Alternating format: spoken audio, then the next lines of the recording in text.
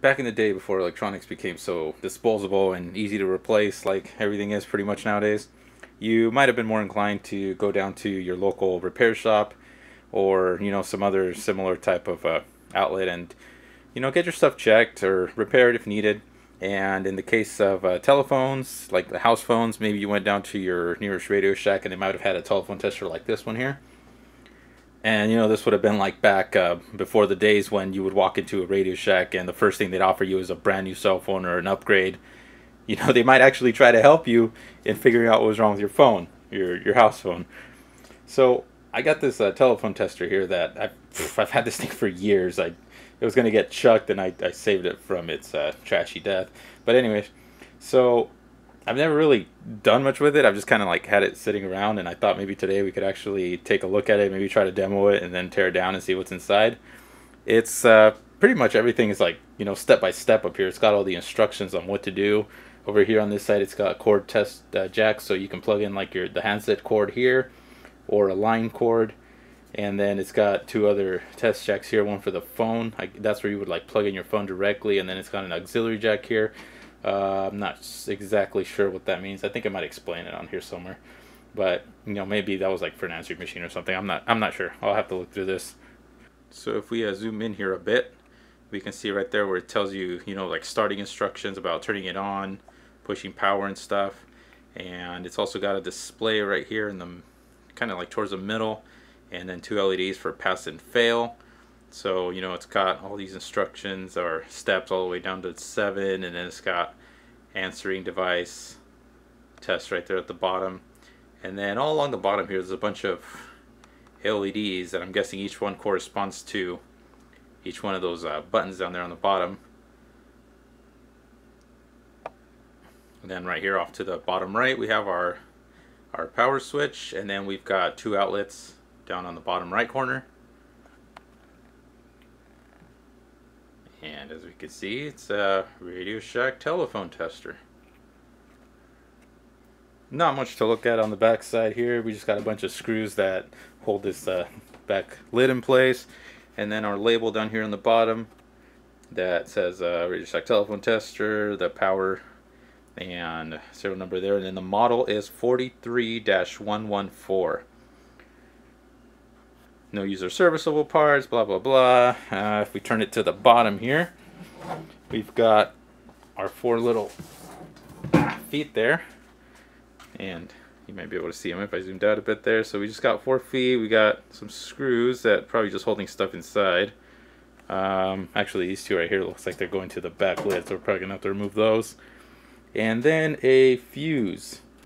So it tells you right there for that fuse to replace it with a Type 3 AG slow blow. And to remove this fuse here, you just press on that little tab there, and this actually, the whole thing just kind of pops out, and then you're able to just pull it right out. So that's the fuse holder.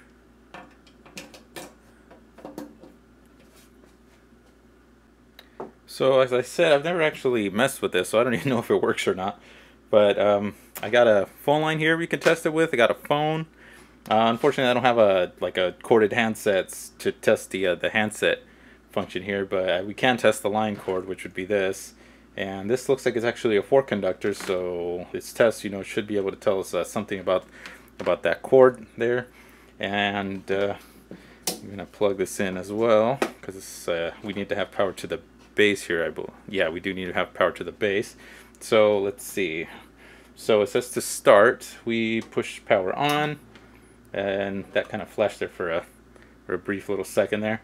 And then it says to push the long loop button. So this is the long loop button down here. I'm not sure if this is supposed to stay on or not. Like, it doesn't even come on when I push it. Like I said, I don't even know if this thing works. So, okay, let's see. So we're going to do the cord test right here. It says to unplug wires from the phone, which I already did. Plug in both ends of either handset or line cord into the test jack. So we're going to do the line cord there. Alright, and in. There you go.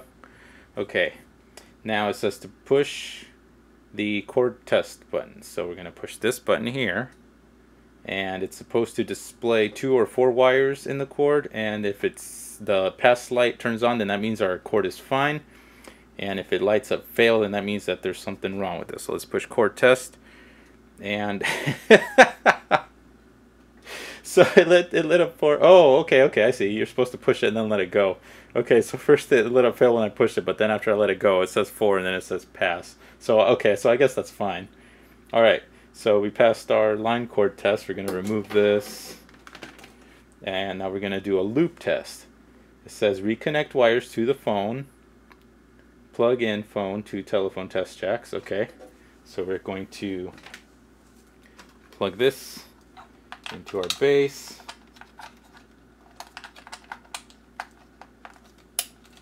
Alright, and then we are going to plug this one into the test jack.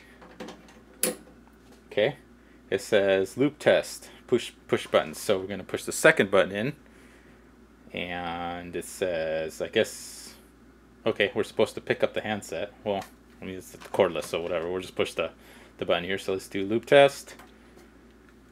And let's see, do I hear anything?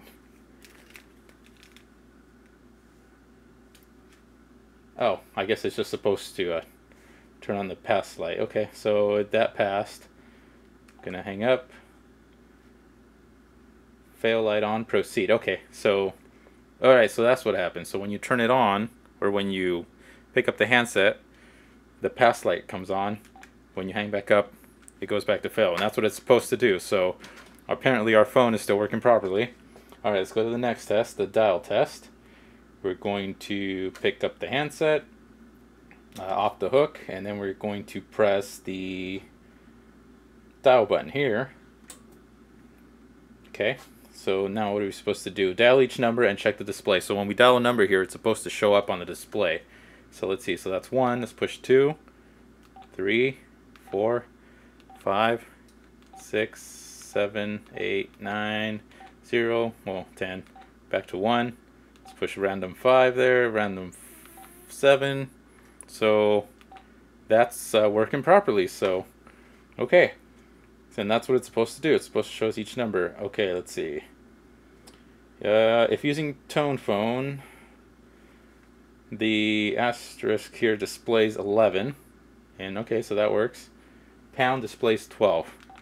So, yep, that's working properly. And we didn't get a fail there, so we're doing good so far.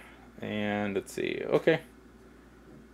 And it says right here, if display shows the wrong number or no number or fail light on, unit needs service. So I'm not sure if that means the phone needs service or if this thing needs service. But either way, we're doing so far so good. All right, moving on. Let's try your transmit test. Okay, so for this, we are going to push the transmit button, and we're supposed to speak into the handset. So let's go off hook here, and the pass light is supposed to flicker when we're talking. So let's see what happens. Testing. We're checking the speak function, the transmit, and our green light is flashing. So that means that it's working. And so far so good.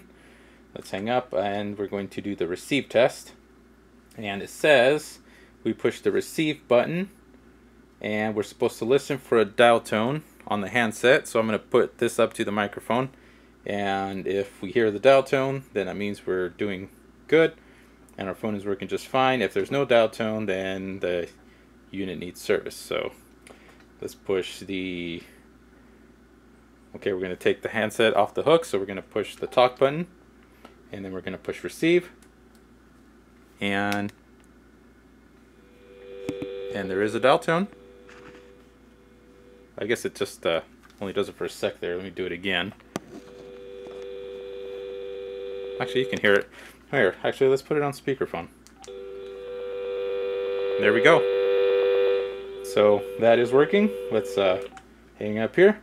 So we're doing good so far there. Okay, so 6, the short loop setup. Oh, I guess that's only if you want to like test only a few things. So we're going to skip that. Let's do the ring test. So we're going to hang up. It doesn't need to be on the base, but I'm just taking it there for convenience. And push the high ring button, which is this one right here. And the phone should ring. And that's working. So let's do the low ring now. I don't think it's going to make a difference on this phone, but I guess that's for like if you have a like one of the old school like ringer phones with the actual like magnetic ringer. It could do like a loud ring and a soft ring.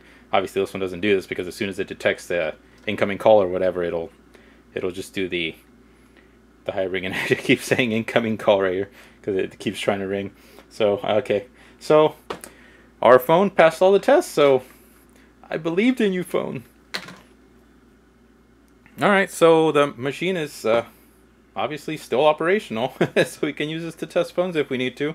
And not that I ever really need to. We don't even use a house phone anymore. This thing's been stored in a box in a closet for past several years. All we use nowadays is cell phones. So, well, this thing passed all the tests. Now let's open it up and see what makes it tick. Okay, I removed all the screws from the back and the ones from the bottom, and then just one little thing here that I noticed is that all the screws on the back of the unit had a washer on it, but the two on the bottom don't. So, not that that really means much of anything, it's just a little note there. But so now this lid will just come right off, and there's a lot of empty space in this thing. So it's just like a big box. We've got our transformer here on the bottom for power transformer, and then that's obviously our control board with everything on it. We see, what can we see? Let's see. There's not, it doesn't look like it's super like dense or anything. We have some sort of a chip right here. I don't know what exactly that's going to be. Probably maybe a microcontroller of sorts. We got a few other little things down here. There's all of our jacks right there on the front, and that plugs into the top here via a connector. So that should just come right off. Yeah, there we go. So looks like the board is relatively easy to take off. There's some wires soldered down here on the bottom. So that's for all the power supply stuff. So yeah, it looks like the board shouldn't be that difficult to remove. Got some screws there. So let's take it out and see what's on the other side. Well, before we take it completely out there, let's see what else on the bottom there. We see the wiring going to the fuse holder there via a spade connector, and then we have our switch down there at the bottom. So it doesn't look like they put very much protection as far as insulation goes on a lot of this stuff. It's mostly out, pretty much like out in the open. There's like a little bit of an insulator on that one there, but that's about it. So, and then we've got our ground down here to the case, and it's got one of those locking washers there. Let's see, the jacks, we see that the phone ones only have the two going to each one of those, and then our cable test jacks.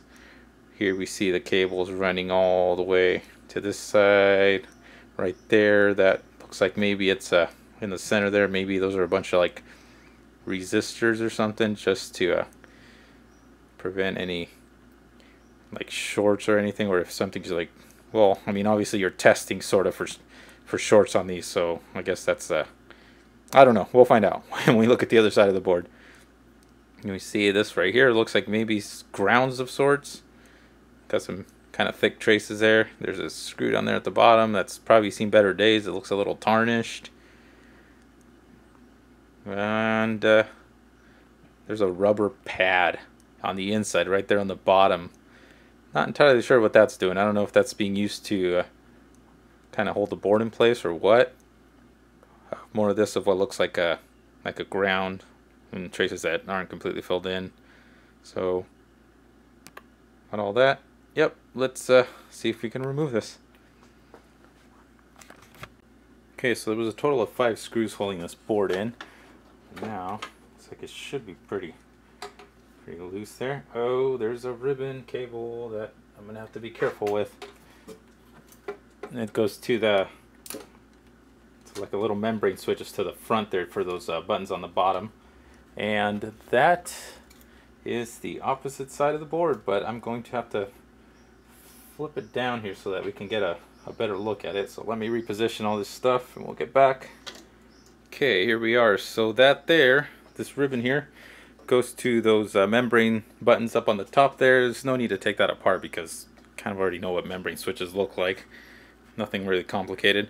And here is the board itself. So right here on the bottom, well, technically, yeah, this would be like the bottom right if we're looking at it from the front side.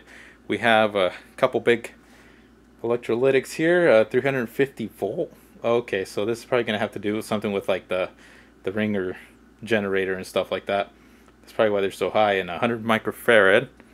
Right here, it looks like we've got a couple of transistors. This here says Q18.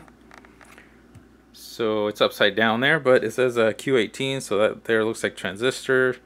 What else we got? We've got a big couple of power resistors there, another transistor. So I don't know, maybe these are voltage regulation or something, because we've got the power coming in right here from the transformer, and down here towards the what would be the bottom right of the, did I say bottom left or bottom right over here? I don't remember. Anyways, this would be the bottom right of looking at it from the front. We see we've got a few more transistors there, tip 30.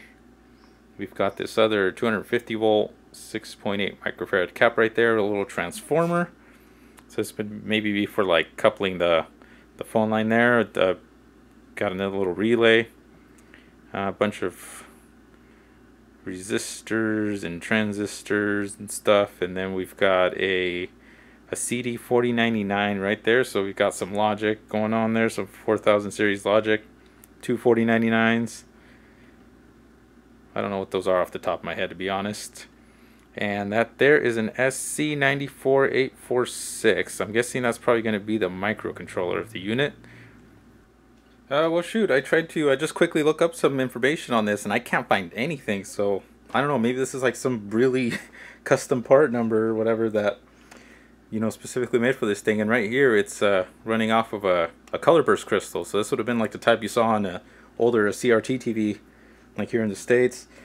And a lot of phone stuff I noticed that tends to use like that particular frequency as well. I'm not entirely sure why. I'm not an expert on like telephone systems or anything like that. It's just some stuff I've noticed over the years. But yeah, it's crazy. Yeah, I found nothing on that. So what else have we got? Let's see. SSI 202P. Don't know what the heck that is. And right here we see, upside down of course, oh wow, Tandy Corporation, copyright 1985. So this unit is pretty old, if that's about the time when it was built. CD 4511, another 4099 there. There's our red and green LEDs and our little 7-segment display there. They've actually put the display on a socket. And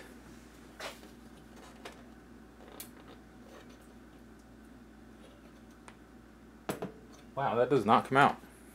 Thought maybe it would actually be easy to pop out, but I guess not. Huh. It's really tight in there, and I don't want to pry it too much, but yeah, 7-segment, two-digit 7-segment display there, and a bunch of resistors down here. I think. Oh, so yeah, I was right. So bunch of resistors right there going from that connector. We saw those traces that kind of ran along, and if it would focus right there to that big bank of resistors, and LM339 comparator. We got a couple of pots right here, so those are probably having something to do with that right there. Another transistor here, and I love the isolation they used on that. Look at that piece of tape covering those resistors and stuff to isolate that tab from everything else. High tech. And those are all of our LEDs right there that ran along the bottom for each of the buttons. After taking a better look at this, it looks like those two capacitors that are the high voltage ones that we saw on the opposite side, that are being used as part of the ringer generator. We've got two wires, or actually three, coming from this side of the transformer, and looks like that's going to be maybe the center tap there, or maybe not. I guess that was the white one. But anyway, All this right here kind of goes into this section of the board, and that's where that little transformer was, and I'm pretty sure that's used as a like a coupler for the phone there. The way that the ringers on phone lines work, as far as I understand it, is normally the phone's sitting like at about 48 volts. I believe it's DC, and then when the ringer, or when it's going to make your phone ring, it spikes up to a higher voltage, and it's alternating, so that's what makes the phone pick up that ring signal. And in the case of older phones that used to have the magnetic ringers, that's what would make it used to have, like, they had two coils, so basically once it starts alternating, the little sort of like plunger weight in the middle, pendulum, whatever, it would start oscillating, and then it would start hitting the bell, and that's what would, you know, ring the bell. And all this other stuff right here just looks like low voltage stuff. It goes through a couple of diodes right there, and then we've had some capacitors, and then yeah, these two transistors, they do look like they're just being used as like voltage regulators. Alright, and that pretty much concludes a look at the inside of, and a demo of this old Radio Shack telephone tester. I hope that was at least somewhat interesting, and I kind of hope you guys stick around, because I have something that I want to do a demo and teardown on that I think is actually very interesting as well, and it also has something to do with telephone equipment. So once again, thanks for watching. I'll see you guys around the bench.